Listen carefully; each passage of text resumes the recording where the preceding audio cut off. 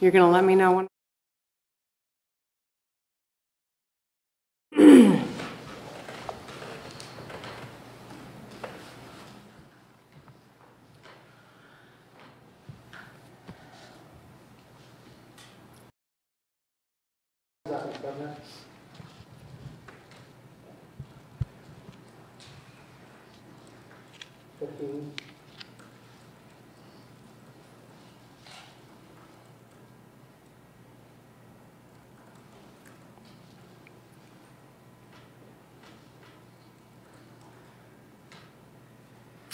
All right, well, hello. It is Monday, April 13th. I'm here at the Capitol in my office with Dr. Janae Caldoun, and we will be joined by Jeff Donofrio. So we'll jump right in.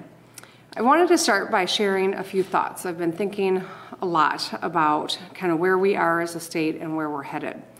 And I want to talk a minute about the virus and a little bit about what we're all going through as we're confronting something that no one's ever been through before.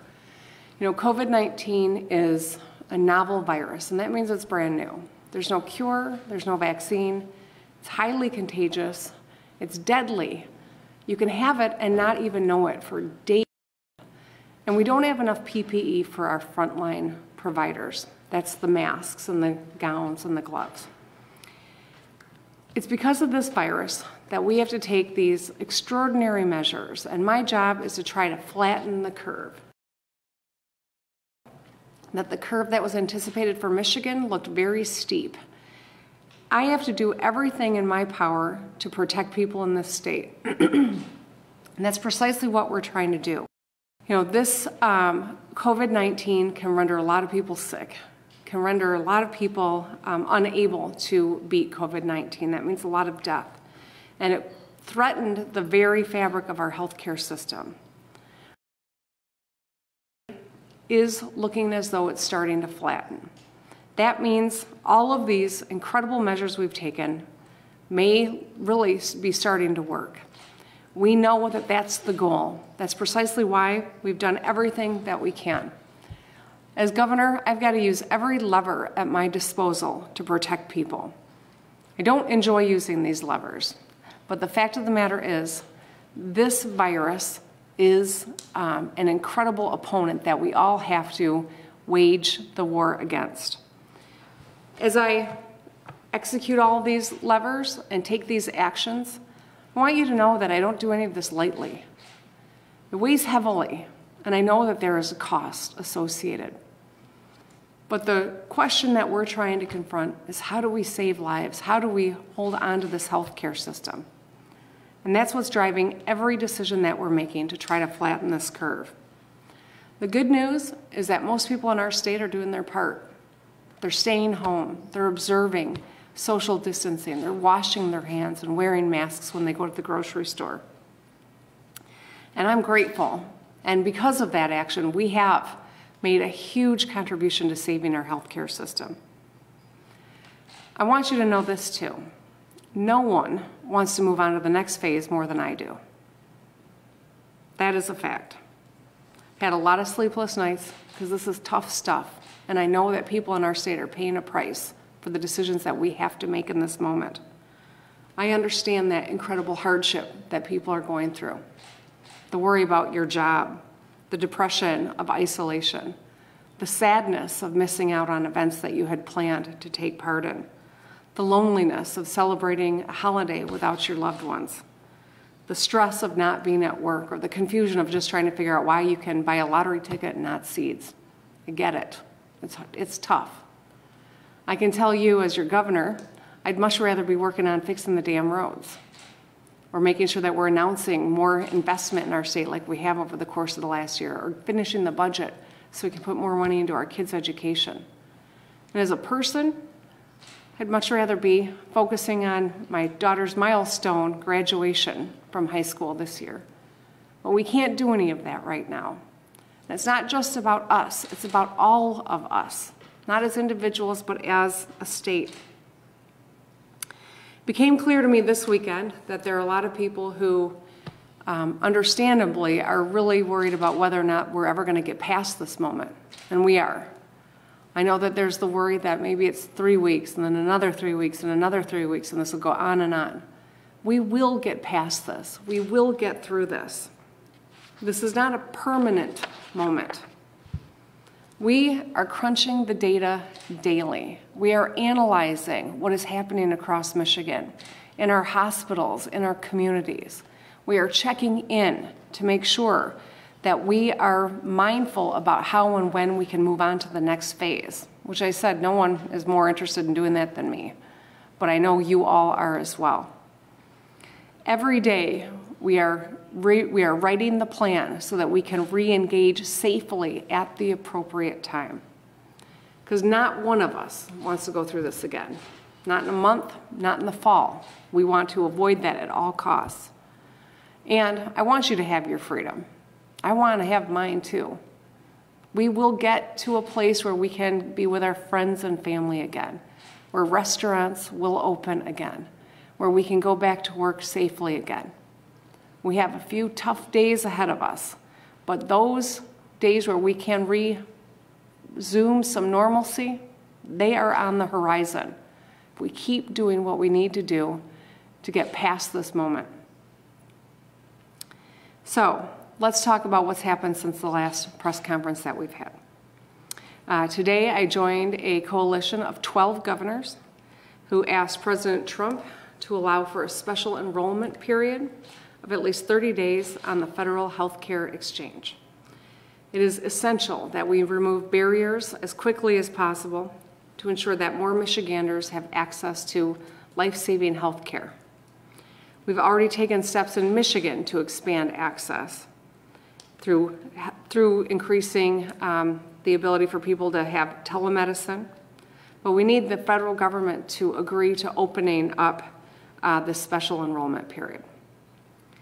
Second, we worked with nearly all of the state's insurance companies to waive cost sharing, including copays, deductibles, and coinsurance for COVID-19 testing and treatments. Consumers with these plans will not be charged cost sharing for coronavirus-related medical treatment. I'm talking about primary care visits, lab testing, emergency room visits, ambulance services, and FDA-approved medications and vaccines for COVID-19 when they become available. Third, we announced 13 new expanded COVID-19 drive-through testing sites that will provide greater access to residents across Michigan, and a new lab will help speed up getting results. The new drive-through capacity will include 2 large-scale sites in Detroit and Flint. The sites will aim to serve at least 750 and 250 people per day, respectively. New drive-through sites will also operate in Atlanta, Bad Axe, Battle Creek, Bay City, Benton Harbor, Jackson, Kalamazoo, and Traverse City. The partnership will significantly expand drive-through test sites currently operating in Grand Rapids, Lansing, and Saginaw. Fourth, starting today, the Department of Health and Human Services is launching a statewide hotline for Michiganders whose mental health has been impacted by COVID-19. The hotline will operate 7 days a week from 10 a.m. to 2 a.m.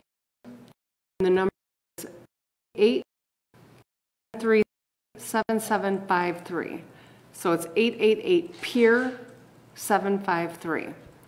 We know that under these unprecedented times, people have a lot of stress and anxiety and fear and sadness, and we want to make sure that if you are experiencing that, you've got some resources. And there will be more steps on this front that we will be announcing later in the week. Access to quality, affordable health care is more important than ever, and right now, too few people in our state have it. We see that in Detroit, where the basic lack of access to care has contributed to the city becoming an epicenter for COVID-19 here in Michigan. We're doing what we can right now to help people get tested and treated without fear of crippling medical debt. But we need the federal government's help on that front, and we're hopeful that they will expand the special enrollment period. I know I've said it before, but I think that it's important for perspective for people to understand this is a challenge unlike we've ever confronted. And that's precisely why we've got to do everything we can to protect each other and save lives. I'm pleased to announce that DTE has announced that they are going to be delivering 2,095,000 masks, I believe today, that will help with a lot of people on the front line. We're working around the clock to secure more PPE to protect our families and our healthcare professionals.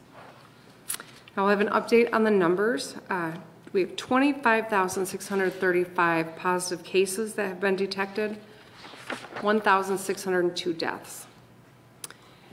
These numbers give us reason to have some cautious optimism that you can see the rate of increase starting to slow down. We're starting to even flatten a bit. Now I say cautiously optimistic because Dr. J would be the first to point out that this is a snapshot. We need to have a lot more data to really determine if this is a trend. But this is something that I think we can see that the stay-at-home order is working. I spoke with one of our hospital leaders this weekend who said the efforts that we are all taking saved the healthcare system. So thank you for doing your part.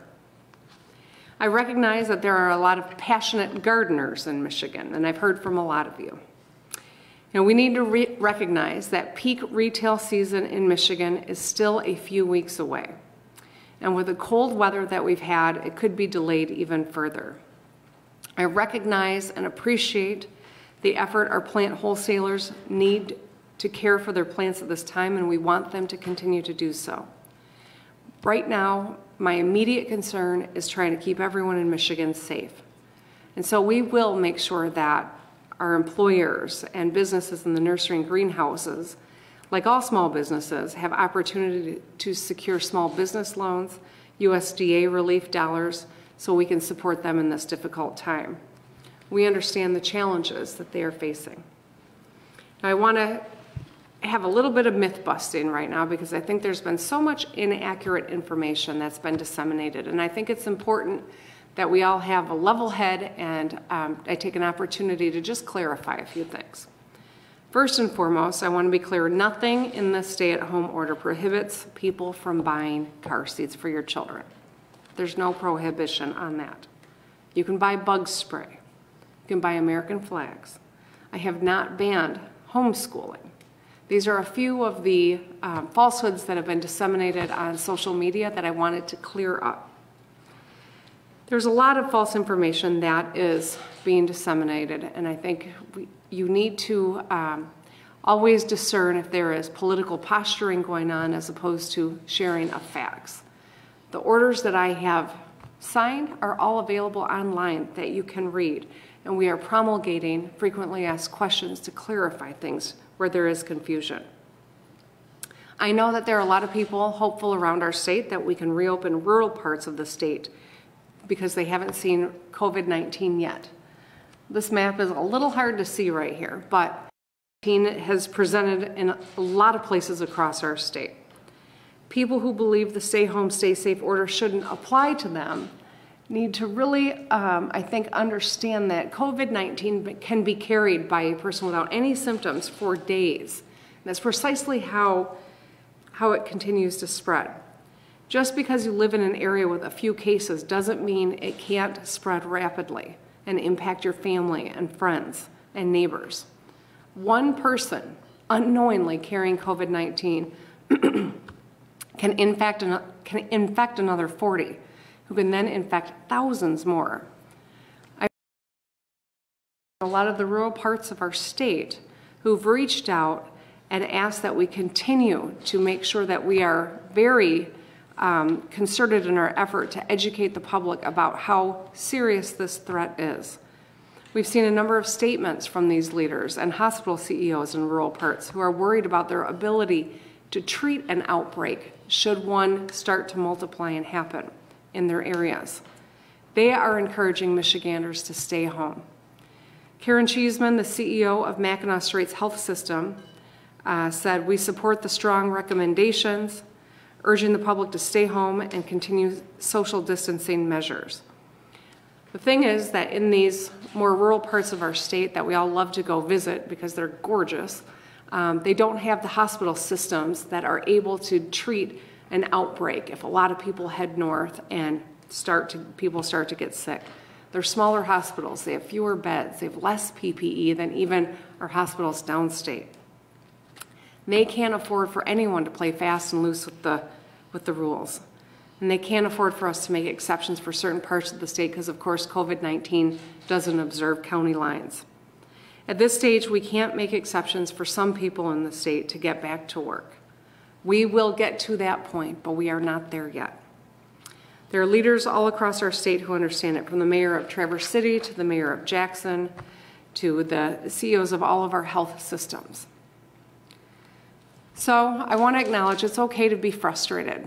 It's okay to be angry, and it's okay to, if it makes you better to direct it at me, that's okay too. I've got thick skin, and I'm always going to defend your right to free speech. So I just ask that those who are protesting these orders do so in a safe manner so that you don't get sick and you don't subject our first responders to risk either.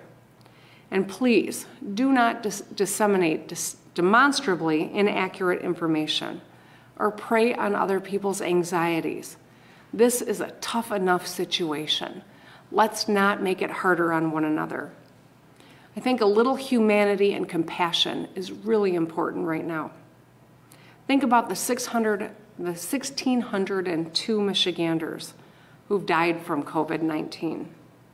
Think about their families and their loved ones who can't support one another in person because it's just too dangerous. Every one of these people had a story and has a family and has people who are in mourning.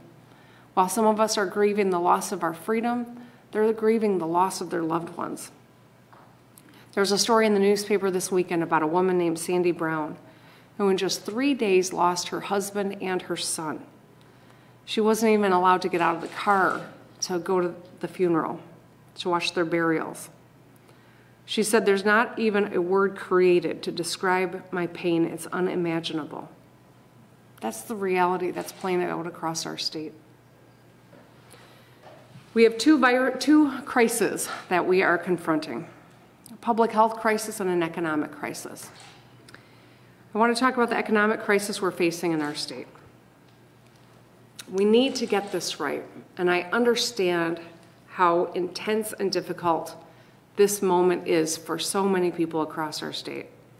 I've heard firsthand from business owners who've spent a lifetime building something that is now precarious. They're terrified that they're going to lose everything, and they're not going to be able to take care of the employees who work with them.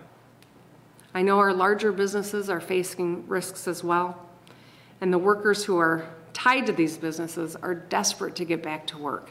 Hard work is in our DNA here in Michigan. We at the state level are developing plans to safely phase in the re-engagement of Michigan's economy when it is safe to do that. In a moment, Director Jeff Donofrio from Labor and Economic Opportunity Department will give a more in-depth update on our work to secure more unemployment benefits for Michiganders who are out of work because of this disease. We're also working incredibly closely with our medical expertise and our business leaders to develop a plan. And this includes people from labor, people from local government, to ensure that we safely return to work at the appropriate time. So this is an all-hands-on-deck effort.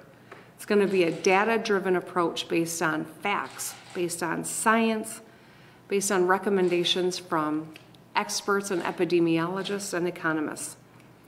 So I want to encourage employers to start thinking about what that might look like when it is time. How are they going to keep their employees and their customers safe?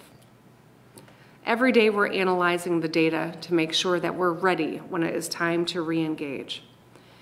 We're going to be looking closely at 4 different factors, and it's not just limited to these 4, but these are 4 that we know we are going to have to take a look at. A sustained reduction in infection rate, enhanced ability to test and trace COVID-19, sufficient care capacity to handle resources, best practices in the workplace. We can't afford a second wave, and so it's going to be incredibly important that we do this right. The re-engagement of our economy will likely come in phases, but we will get there. You can expect regular updates from me on this progress, on how and when we can start to get back to work. There's nobody who would rather be able to push a button and just return to life as normal. But no button exists in this environment. And so we've got to be smart. We've got to have grit. And we've got to pay attention to the science and stay united in this effort. We will get there together. We are working already on plans to make sure that when we're ready, we can re-engage safely. So with that, I'm going to ask Dr. Janae Caldoun to give us an update as well. Thank you, Governor. So as the Governor mentioned, we are starting to see early signs of a plateau in the rate of growth of COVID-19 cases here in the state of Michigan, and particularly in Southeast Michigan. Despite the reductions in the rate of growth, there are still many new cases and deaths every single day. We're closely monitoring the entire state, and we're starting to see increases actually in some parts of the state, such as in Genesee County. As we move forward with fighting this crisis, we must be mindful that different areas of the state may be different as it relates to the number of cases of COVID-19, when those cases develop, and how fast the growth rate is. We're working very closely with our team of epidemiologists in the state to make sure we're appropriately tracking this information and we are ready to respond appropriately. And part of that response includes making sure we're doing the necessary testing and tracking those results. This Saturday, as the Governor mentioned, we were pleased to announce 13 new or expanded testing sites across the state, including Detroit and Flint. This will increase our testing capacity by 40% when it is fully operational. Last week, we also expanded our testing criteria so that people who are critical infrastructure workers who have symptoms can get a test if they need one. I'm excited to announce that today we are now expanding our testing criteria even more so that people with mild symptoms, regardless of where they may work, are able to get a test now. This availability of new testing supplies and expanded capacity means we can now expand testing significantly, which would be critical to guiding our public health response, as the Governor mentioned. It's also an important part of understanding the racial disparities that we're seeing when it comes to cases and deaths across the state. And it will be important to look at that as we work with the Michigan Coronavirus Task Force on Racial Disparities that Lieutenant Governor Gilchrist is chairing. I also want to thank our frontline healthcare workers and hospital leadership who's working incredibly hard for several weeks to support this effort. Last week, we announced the opening of the TCF Regional Care Center in Detroit. The facility is now seeing patients, and we're working very closely with our Detroit area hospitals to identify patients who can be transferred to this facility. We're also working very hard to prepare the second alternate care facility at Suburban Showplace in Novi, and we anticipate that facility will be completed next week. We're still looking for medical volunteers, specifically respiratory therapists and nurses, to work not only at those facilities, but also our hospitals who are really feeling the surge from this increase in cases. If you are a medical professional who can help, please go to our website, michigan.gov/fight-COVID-19 to sign up. I know this is hard. I have 3 children, and like many people across this state, we're dealing with the challenges of how we're going to continue their education, sporting events, and lessons that have been canceled.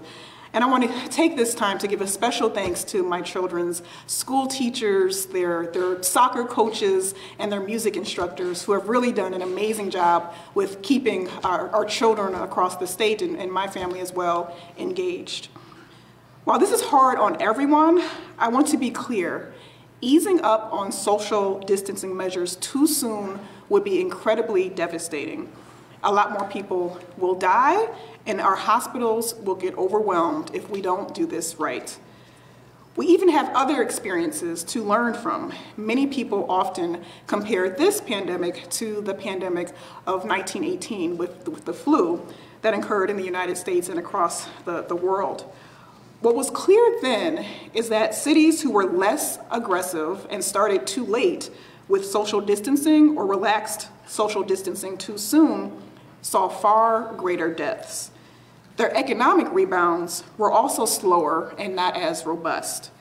So health and economy are very interrelated, and we must put the health of our communities first. I applaud all of you who are remaining vigilant and being patient and adhering to the governor's stay home, stay safe order.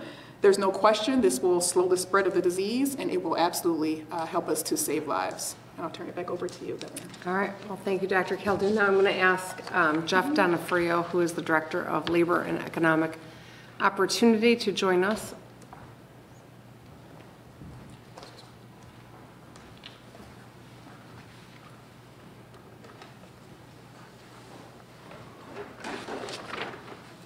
Thank you, Governor.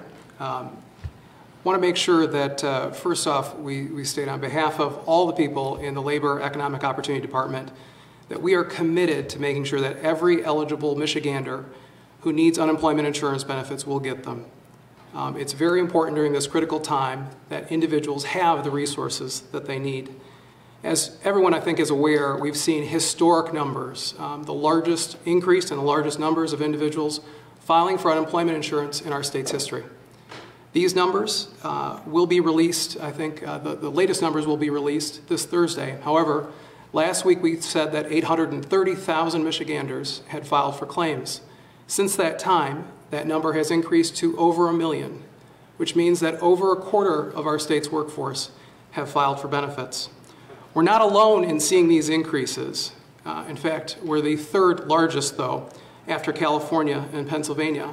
We're larger than all other Great Lakes states and larger than states like New York, who've also been hardest hit. We've greatly expanded the number of staff and the resources we have dedicated as servers and other resources to make sure we can take these claims. However, every state, including Michigan, has struggled to cope with these surges. That includes our UIA website today, which has struggled to take claims. Despite this, most individuals who are eligible to file claims have done so. To date, we know that $350 million has been paid out to almost 600,000 Michiganders. And this money is critical for families to put food on the table, to keep paying their bills, to buy prescription drugs. And it's going to be critical for the reentry and the reopening of our economy. But we also know that this is of little comfort to those individuals who are worried about their economic future and still have not been able to file for unemployment benefits. We understand that this is frustrating, and we want to help. The Governor, Director Steve Gray of the Unemployment Insurance Agency, and the dedicated staff of LEO and UIA are working around the clock to make sure that you can file your claim, and we won't rest until everyone has done so. Claims are backdated to reflect the date on which a worker is laid off due to COVID-19, regardless of how much time has passed. The date that you file will not affect the benefits that you received. Over 90% of claims have been filed online at michigan.gov/UIA. And to help our website handle the traffic that we've seen, we've asked individuals to file by a last name. Those with the last name starting with A through L on Monday, Wednesday, and Friday, and those with the last name starting M through Z on Sunday, Tuesday, and Thursday. We're also asking that if you can, you consider filing on off-peak hours after 8 p.m., again, to help us be able to process as many claims as possible. For those who need additional assistance, we know help is on the way. We've added hundreds of call center individual staff, and we have hundreds more on the way. We've expanded the number of hours and operations of those call centers, and we've stood up new tools like a dedicated IT team that will help with forgotten passwords, locked accounts, and authentication codes. But this still isn't good enough. We have to keep doing better to ensure that everyone gets the help they need during this crisis. On this Easter Monday, we ask for your grace and patience as we work to get benefits to those in need. We also know that many small business owners, those traditionally not covered by unemployment insurance, are hurting as well. The self-employed, the gig economy workers, those who are 1099 independent contractors and are lower wages, who had not been eligible in the past, but find themselves unemployed because of COVID-19, can now this week apply for unemployment benefits at michigan.gov/UIA. If you've already applied, there's no need to reapply. Look for an email that will send you with the next steps you need to take to get your benefits. We'll send additional information as well through the coming days on the status of the website and on frequently asked questions to make sure that we can dispel myths that might be out there. And the governor, as a reminder for folks, had already expanded unemployment eligibility to those workers who have no paid leave but are sick or quarantined, to those workers who have an unexpected child care situation or family care situation because of the disease. They're, of course, eligible for unemployment benefits now. We've also made sure the duration of benefits has been increased from 20 weeks to 39.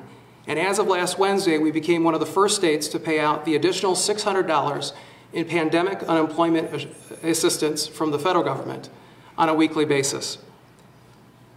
We're adding capacity, we're increasing eligibility and benefits, and making sure that we work hard to provide that emergency relief that's needed to weather this economic crisis. We understand the deep economic pain associated with COVID-19, and we appreciate your patience as we work to process the historic need for benefits. We are committed to getting our economy back up and running, as the governor said, but we need to make sure we get this health crisis right. Flattening the curve of transmission is the most important thing we can do to minimize the long-term economic damage and get our economy back to work. Thank you. Thanks, Jeff. With that, happy to open it up. Thank you, Governor. I don't know if you saw the president's tweet today. He said some of the fake news are saying that it is the governor's decision to open up the states, not that of the President of the United States and the federal government. Let it be fully understood that this is incorrect. It is the decision of the President, and for many good reasons. With that being said, the administration and I are working closely with the governors, and this will continue. A decision by me in conjunction with the governors and input from others will be made shortly. Are you aware of that tweet? No, just wanted to get your reaction to it. I was not aware of the tweet. I've been on phone calls most of the day, as I am most every day lately. I was with all of the governors across the country on a call with Mike Pence earlier this morning, where we were talking about a lot of the additional needs that we have to have in place before anyone can really start focusing on opening up. And so the government doesn't get opened up via Twitter. It gets opened up at the state level, and I'm working with my colleagues across the country to make sure that we're thoughtful, that we are also thinking regionally. I've been in contact with a lot of my fellow Midwestern governors on this subject specifically, because we recognize that we've got to have good data, we've got to have a good plan, we've got to make sure that we avoid a second wave at all costs. That would be devastating for our economy. And so we're going to make decisions based on science and having a real strategic phase-in of our economy when it's appropriate and safe to do so. Governor, late last month, Lee Chatfield tweeted about trusting you to do the right thing, but in the past week, he's been more outspoken about disagreeing with your decisions.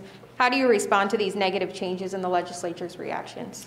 You know what, I'm not going to. I'm going to just say this. Every decision that we're making is based on the best science, the facts that we are confronting as a state.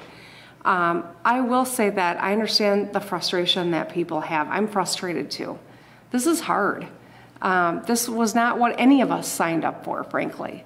But the fact of the matter is this is a virus that is ravaging our state, that threatens the very ability of us to meet people's critical health care needs by overrunning our hospitals. We don't have enough PPE. I'm glad you've got a mask. That's great. But we don't have enough PPE for all of our frontline healthcare professionals. And we have COVID-19. There was one map. It was a little hard to see, but it's on the New York Times website if you want to check it out. But it shows, precisely that where COVID-19 already is present across our state. We can be carrying it for days without even knowing it. One person touching, I keep focusing on the gas station, on the pump. But COVID-19 can remain active for 72 hours on a piece of stainless steel. You think about how many people have touched that pump over the course of 3 days and not even knowing if they're carrying COVID-19. And some of those people are nurses and doctors and police and fire and grocery store workers. And, you know, we want to make sure that they are able to do their jobs, and the more people that are out and about, the more in danger we're putting their lives. And that's precisely why we've got to continue to follow the science, be smart about the decisions we're making, be clear about why we're making them, and ask Michiganders to keep doing the right thing. By far and large, people are doing the right thing, and that's precisely why we're starting to see this curve look a little flatter. Governor, just to be clear, you listed out the criteria you need to see before you start reengaging the economy. So you're not necessarily looking at when we hit like 0 deaths because of COVID-19 or 0 new cases, anything like that. Is there like a benchmark number that you're really interested in seeing, and when we hit that, it's like, yeah, all right, now we can start doing something? Well, so, I mean, obviously Dr. Khaldun is here and she can weigh in too. I would just say this. You know, we've got to see that cases are not climbing. We've got to know that we've got the resources in our hospitals to meet the needs that are there. Right now, we still have hospitals that are at or over capacity. We've got to be able to manage what we are confronting. We have to be able to detect it, so we've got to have the testing measures and the ability to trace. These are all critical components that everyone from Dr. Fauci to Governor DeWine and everyone in between has acknowledged these are fundamental to making sure that we are safe to start a phased-in re-engagement of our economy. Dr. Khaldun, would you like to add anything? Yes. So yes, that's absolutely right. There's a mix of things. It's not 0 cases necessarily, but we need to make sure we're testing appropriately. We're seeing the rate of rise of increases start to go down. So there will be many things. And also making sure that our hospitals are ready if we do actually see a surge in cases once we start lifting some of these social distancing measures. So it will be a mix of many things that will contribute to how we release the measures in the state. And I would just add, you know, obviously I'm talking to Dr. Khaldun regularly. She's helping advise all the decisions that we're making. It's on the phone with epidemiologists and experts from across the country, many of whom you've seen on national TV regularly, because I want to be getting information from a lot of different, asking questions and getting counsel from a lot of different experts. But also we've got a couple of groups that have come together. One is focusing on the health crisis we're confronting, and others on the economic crisis, who will be making recommendations as well. And so these, I think, are the first most obvious factors that we need to really have our arms around, but there will be additional ones, and how we ramp up and what that looks like will continue to develop, and I'll be sharing that with you in these updates. Governor, what are your thoughts on the idea that products, services, businesses should be considered safe versus unsafe as opposed to essential versus non-essential? I mean, we can start using different language, but it doesn't, I think, make the definition any different about what activities really are important to be going on right now and what's not. I recognize that life is very different for people than what we'd hoped we would be. You know, some people had hoped that they'd be on spring break or be planning their kids' graduation or going to soccer games like Dr. Khaldun was mentioning. But the fact of the matter is, this is a crisis unlike anything we've ever seen.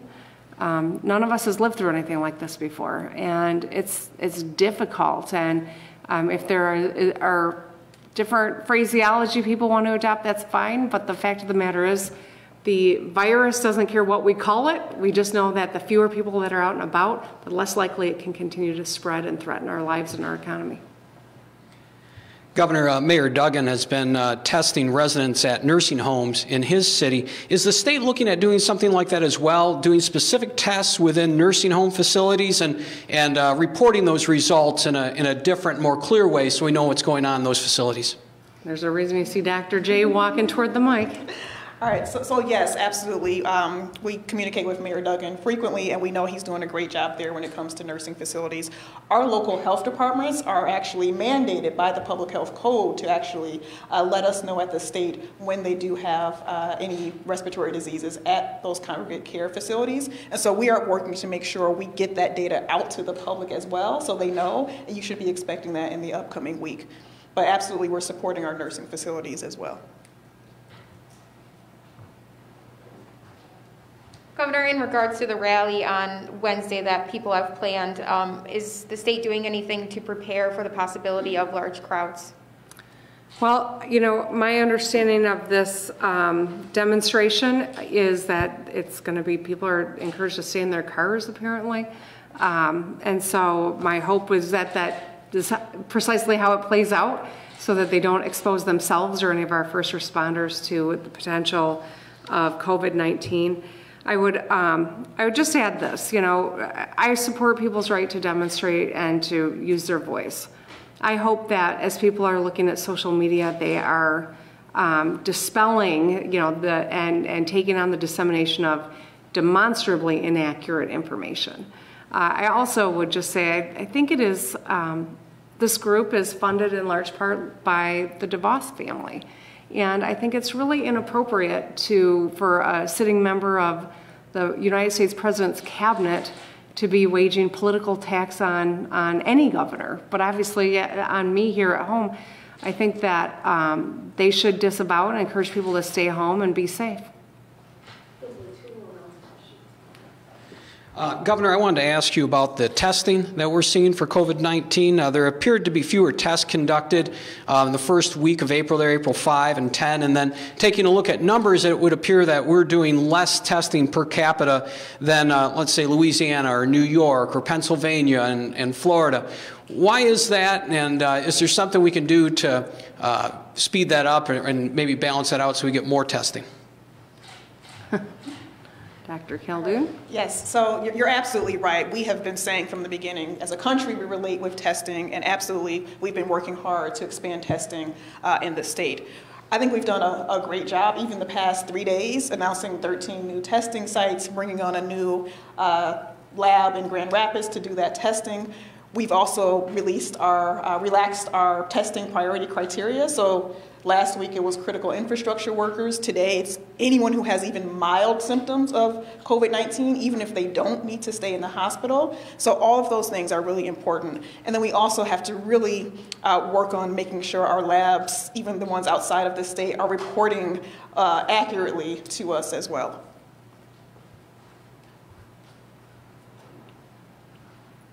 Governor, Enbridge submitted their permit applications for their Line 5 tunnel last week. Will you take executive action to slow the permitting process in light of the pandemic, as requested by several members of the Michigan Advisory Council on Environmental Justice?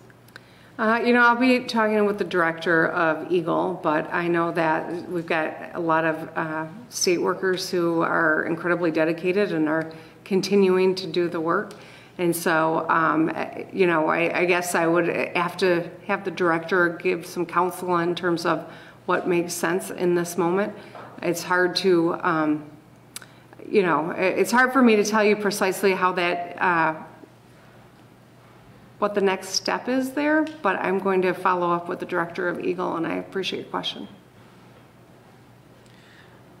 Governor, given the expected drop in state revenue, the Senate Appropriations Committee Chair called today for non-essential state employees to be laid off. Is that something you're considering? And if not, what is your plans to make sure the books are balanced on September 30, the end of our fiscal year? Yeah, well, first and foremost, I mean, this COVID-19 crisis is taking a toll on our state budget, obviously, taking a toll on family budgets, business budgets, and so we are going to have to work together and make some tough decisions.